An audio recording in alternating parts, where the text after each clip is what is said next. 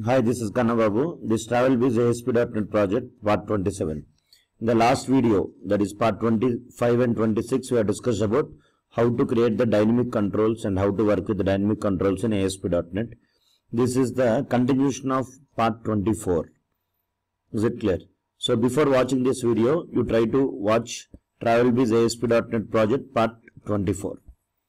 Right here, we are trying to discuss about our project. In the previous screen, in our project, customer will try to log in with his, customer will try to select the bus details, and that bus details will be displayed here. That is service number, from place, to place, travel agency name, departure time, arrival time, and here seat numbers as well as fare. Now here, customer will try to select the seat numbers. So whenever this is the bus architecture, I discussed this architecture in part number 24. So customer will select the seat number and he can book the ticket. So here what I want to do here is, whenever the customer will try to select the seat numbers, for example, this is seat number 1, 2, 3. If the customer is selecting these 3 seat numbers, and then when he click on this button 1, something like click me after selecting the seat, when you click on button, then it has to display the dynamic text boxes. So here for example, if the customer will try to select the seat number 1, seat number 2, seat number 3, if you try to observe clearly, here whenever you try to select the seat numbers, it has to display the seat numbers automatically within this label. So we'll develop this screen, but initially I am trying to explain you the scenario. Is it clear? Once when the try to customer select the seat number, automatically it has to change the image. And then once when the customer will try to click me after select the seat, then it has to generate the dynamic text boxes. Here you see, it has to generate nearly 3 rows, and in each row 5 text boxes it has to generate dynamically. And the main purpose of these text boxes is used to enter the customer details. For example, if the customer details are 101, and here I will enter something like Jaydeep I will give, and gender I will give male, phone number I will give 8888, and his age I will give something like 10 or 102. Here I will give some Sagar, and here I will give the gender male, and here 7777, and here age 20, and 103, and some other name, some John I will give, and male I will give, and 8888, some number, some phone number I will give, and here age is 25. These 3 passengers has booked the ticket from Hyderabad to Vizag for this bus SVR. The service number is SV_1, departure time 6 p.m, arrival time 5 a.m. Seat numbers are 1, 2, 3. Fare is 1200. And once when you click on book ticket, these details must be stored in the database. The individual customer details along with their seat numbers, service number, these all information must be stored in the database. That is our basic requirement here. So now we need to develop this screen, and we need to develop this task. That is the main reason why I have created a Travel Biz project, part number 25 and 26. In part number 26, I clearly mentioned the example that how to create the controls dynamically. We will try to apply the same concept here. So before continuing this video, you can watch part number 26 so that you will get some more clarity on this. Okay. So initial our requirement is, whenever user clicks on the image button, it has to change the image. We will see that. So here actually you get all these details from the previous screen. I already mentioned these details. I discussed in part number 24. I just displayed the values here. You don't do like that. So here what I want to do means, initially I will select each the image button. These all are image button controls. I have taken 5 rows, 1 table. Each row I have placed nearly 10 image buttons, and I left these all spaces. So select the image button, right click, go to properties. Here you can see the ID for the image button I have given as something like, you can say I_1, and the ID for the second image button is I_2, I_3, something like that. I have given IDs for all the image buttons. Is it clear? So what is my requirement here is, so you double click on image button 1. Then here you see I_1_click. These all are the methods. So in this method I will try to write some code. So what is the code I want to write here is, first of all I want to catch the ID of the I_1. So here is something like I_1 dot what? ID. Is it clear? I want to store this ID in the variable. So I will take one variable, string variable. String s is equals to I underscore 1 dot ID. Means image button 1 ID, that is nothing but I underscore 1. So that value is stored in string variable. So actually I want to catch this 1 because I want to display that 1. That 1 is nothing but my seat number. Is it clear? So I want to catch that 1. So what I want to do here is I will try to use a split method. S dot, there is one predefined method called split method. We use several times this method in our project. Split of where I want to split underscore. So the image button ID and my seat numbers both are similar in this case. So here I will give underscore. So the return type of this method, the return type of the split method is string array. So I will try to store the result of the method in string array. String, and here I will write something like s1 is equals to s dot split of underscore. So here what will happen means, what this split method will do, this split method will divide that value I underscore 1 into two parts. This is nothing but what? I, and this is what? 1. So actually it is an array. So always index of the array starts from 0. This is 0, this is 1. So the name of the array is what? S1.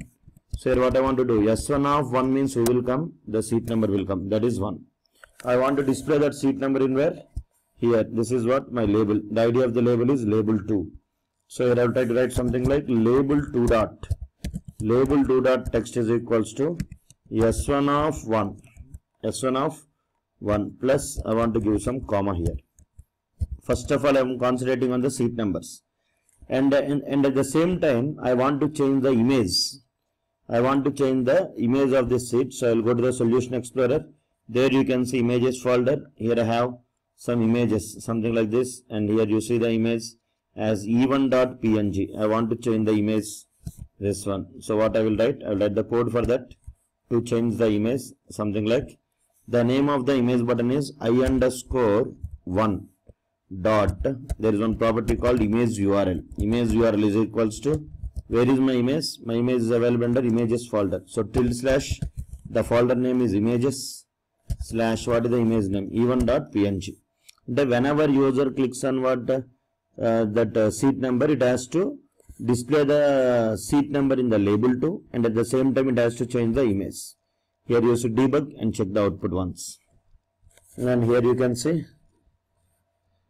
Now here admin will customer will select the seat number.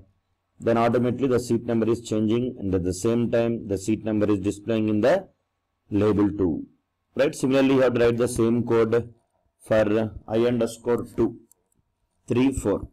For all the image buttons, you have to write the same code. So copy this code and paste it here. And here just you change the ID as I underscore 2 dot ID. Remaining code is same here also, I underscore 2. But actually if you write label 2 dot text is equal to S1 of 1 means here what will come? The previous value is not maintained. So here what I will do, I will concatenate label 2 dot text plus is equals to. So it will display both the seat numbers. Hope you understood. And similarly in I underscore 3 you write the same code. Here you write I underscore 3 dot ID. Is it clear? Here also you mention label 2 dot text plus is equals to, here I underscore what? 4.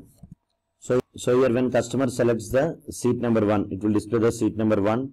Similarly 2, similarly 3, similarly 4. It will display all the seat numbers here within my label 2. That is our first requirement. And immediately it has to change the images here.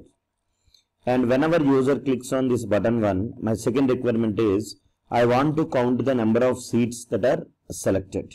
Because based on that number of seats, I want to display those many rows dynamically. Because if the customer is selecting 4 seats, it has to display 4 rows of text boxes, as we discussed earlier. That is, here you see, if the customer is selecting these 3 seats and click on this button, it has to display 3 rows of text boxes. First row, second row and third row. That is my requirement. So in order to do that one, what we have to do here is, first of all, when user clicks on the seat number, we need to increment the I value. We need to increment the value because this is seat number 1, 2, 3 and what? 4.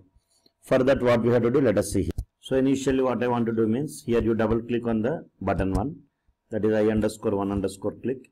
So here what I will do means, here I will try to declare one variable int k. Initially k is what? 0. And we already know that by default in ASP.NET, each and every time when the request is going to the server, by default page load will fail. So here I will write something like if is postback is equals to false. And here as ASP.NET is a stateless technology, it will not maintain the state of the response. For example, I will try to increment the k value here, something like what? K plus plus. And here I will try to increment the k value, something like k plus plus. And here I will try to increment the k value, k plus plus. But actually the problem is what here? If you observe clearly, here you see I will keep the breakpoints so that you can understand. And here you can see I will try to keep the breakpoints in all the places and just debug and check the output. Now here you see whenever the customer will select the seat number 1, then I underscore 1 underscore click will fire. Okay, and here initially k is how much? 0. Now k is 1. Very good. Now here you see. Now when I click on seat number 2, here if you observe clearly, let us see what will happen. I underscore 2 underscore click will fire. Again k is how much? 1. And the previous state is not maintaining because of ASP.NET stateless technology. So we have to maintain the state. For that what I will try to do here is, within the page load, postback I will write something like, I will store the k value in a variable. View state of variable name is equals to what? K. I store the value in the view state. And here I will try to retrieve the value from the view state. How to retrieve the value? View state. View state of what is the variable name? K. And here I will try to store the variable in K. And the value that is stored in view state is of object type. So I want to typecast. So here I will try to typecast by using what? Convert dot. Here I will try to use convert class. Convert dot 2 into 32. Why I am using convert class means, because convert dot 2 into 32 can handle what? Null values. Are you following? In the same code I will try to write here also. And the same code I will try to write here so that I can maintain the state. The control states I can what? Maintain. Here I will try to write k plus plus. Is it clear? Here if you observe, just I will try to debug and check the output so that you will understand. I hope you understood the requirement. My requirement is whenever user selects what? The number of seats that he is selecting. Now the customer is trying to select what? See, seat number 1. So here initially k is 0. Now here k is 1. Is it clear? Now here you see. Now whenever the customer will select what? Second seat. And here the value is stored in view state. And here you see. And here what is the previous value? K. Again the problem is that again we need to maintain the value. If you observe clearly what is happening here, whenever customer selects the seat number 1, this event will fire, and initial value that is available is 0. That 0 is stored in k, and again increment the k value. Now k is how much? 1.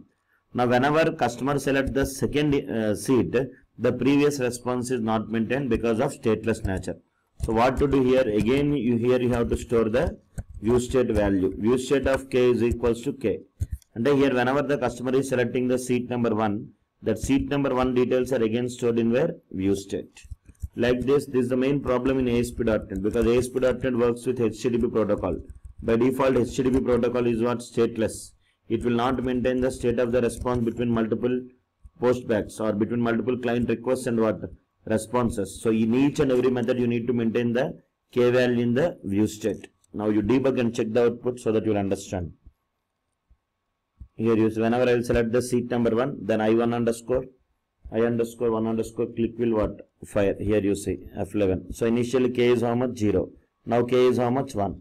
Now again we need to store this k value. Why? Because if you are not maintaining that k value, when user clicks on second seat, the previous value will not be maintained. So here the k is stored. Now whenever user clicks on second seat, again the value is, as the value is already stored in where? View state. Here you state what is the value? 1. So now the seat number is what? 2. The number of seats you selected. Now again when customer will select the third seat, here you see, and here this 3. And here when customer selects the fourth seat, here you see the k is what? 3. Now it is 4. So that we can generate what? The text boxes dynamically based on the number of seats. I hope you understood. In the next video, we will discuss about how to generate the text boxes dynamically. For more videos, you can subscribe to my YouTube channel as well as Facebook group. Thank you. Have a nice day.